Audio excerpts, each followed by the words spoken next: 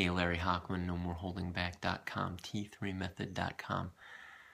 Got brought back today to something that was really fascinating. And if you're doing anything in sales, network marketing, affiliate marketing, selling your own product, this is going to be helpful to you. Thinking back to when Diane and I were in our first network marketing company, this is going way, way, way back. And we were working with a funded proposal. Go check that out. Diane's got some great stuff on it if it's something that you're interested in knowing more about. But what we would do is we would get leads. We'd get purchased leads from someone who was interested. They had expressed an interest in working from home. So we'd get a name, we'd get a phone number, and I'd make a call. And assuming I got a live person, first thing I would do is I would ask, why are you interested in working from home? And I'd get the answer. Usually I want to stay home with my kids.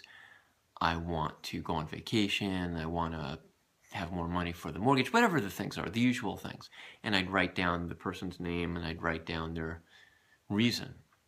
And then I'd say, okay, your next step is to, whatever it was, usually it was to go get a package of information. And then I would make an appointment to get back with them after they've reviewed the stuff. And by the way, this is something that I'm not even in network marketing right now, so it's kind of irrelevant. But this is something that I would not do at this stage of our careers, thank goodness.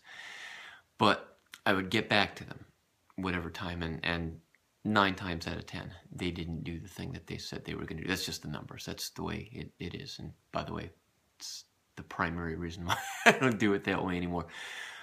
But here's what would happen. They would always say, assuming I got a live person, they'd always say, no, I didn't do that. And I would say, did you change your mind about making more money for your family? Did you change your mind about staying home with your kids? Did you change your mind about whatever? And of course they didn't, but it boxed them into a psychological corner where they would have to say to themselves, ooh, maybe I didn't. And it was an awkward, uncomfortable situation. I've been a counselor for 25 years. I've got no problem with high stress situations, but this one was, it was rough. And it, as a sales tool, did it work?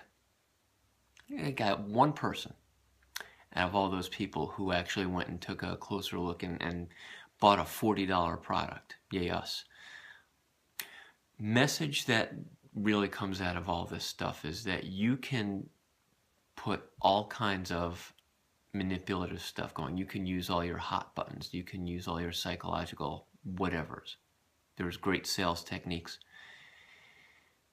Anytime that you manipulate or bully or use any kind of pressure to get someone into the thing that you're doing, you're either going to have to keep that pressure on them to continue them, or you're going to have somebody who goes and does that same kind of thing, especially for network marketing. They're going to try and do what you did. And most people aren't built for that. I'm not built for that. I can't imagine anyone who's listening is particularly interested in that either. Get good at being strong, at being fun to be around, at being the person who doesn't need to use those tactics. And then paint what you got and paint yourself in the most positive and truthful light that there is. We'll never have to do that stuff again. Get on my newsletter. It's free, for real. nomoreholdingback.com. You're serious about making some real changes to your body. I'm not going to bully you into this. I'm inviting you. T3method.com. We do some great stuff. I'd love to have you there. Talk soon. Bye-bye.